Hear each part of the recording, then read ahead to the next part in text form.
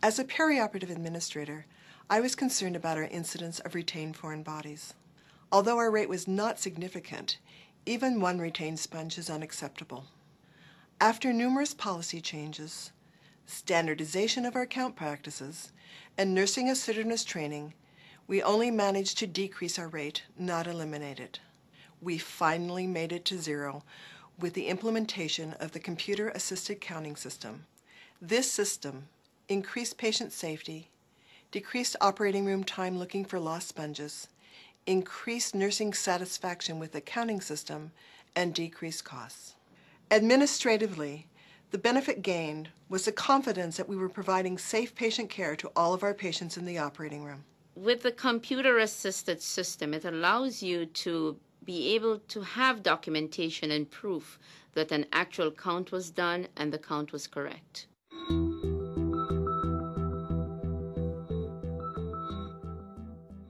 We considered the cost of count discrepancies from several different angles. We looked at the cost of increased operating room time and the need to take an X-ray. Retained sponges and tells may also result in the need to reoperate, treatment for infection, and increased length of stay in the hospital. Additionally, we looked at the potential for increased cost of litigation. What we learned was that the potential costs without the computer-assisted tracking system were horrendous, and by eliminating these, the cost of purchase was more than justified. Our primary concern is for our patients' safety, but controlling costs is also our responsibility.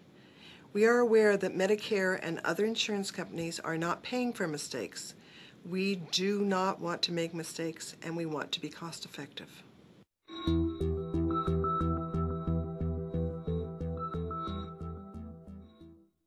Never events are medical mistakes that should never happen. Erroneous counts and retained sponges fall into this category. In a study conducted 5 years ago, the estimated added cost for a procedure with a count discrepancy was close to $1,000. That number is significantly higher today and will continue to grow as time passes.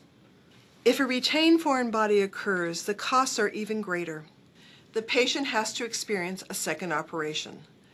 This can cost more than the original if infection and foreign body reactions need treating and hospital stay is increased. The average cost to hospitals per retained incident is $250,000. Both count discrepancies and retained items have considerable negative impact on the patient. Litigation costs also come into play. Millions of dollars can be the outcome of a jury trial awarding a patient restitution. By using a computer-assisted tracking system, count discrepancies are fewer and misplaced sponges and towels are found and identified. Procedurally, the added costs are estimated at $12 to $15, which is significantly less and far better for the patients than the other scenarios.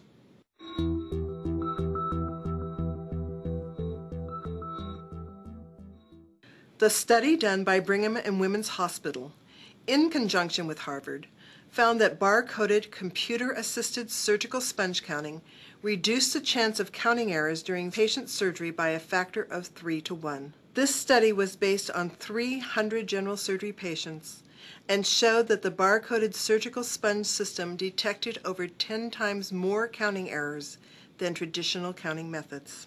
I've been a nurse for 15 years. Before, we used to inform the doctors that the count was correct, and even if there was any discrepancies, sometimes it was met with resistance. Now we have the proof.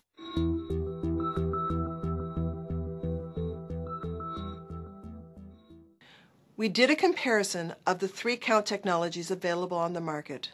We found that the computer-assisted counting system best met our goals. It's a team effort, and the computer-assisted system is ideal because it alerts us that there are discrepancies in the count, and we're able to go back and find and check to see where the discrepancies are and resolve them before the patient leaves the table. The system is a good system because it eliminates the chances of you having a retained sponge or towel during surgery. It cuts down on the chances of you being sued It cuts down on the chances of the patient having to be reoperated on because of a retained item. It decreases the amount of chances that a patient will have in terms of infection and a longer hospital stay.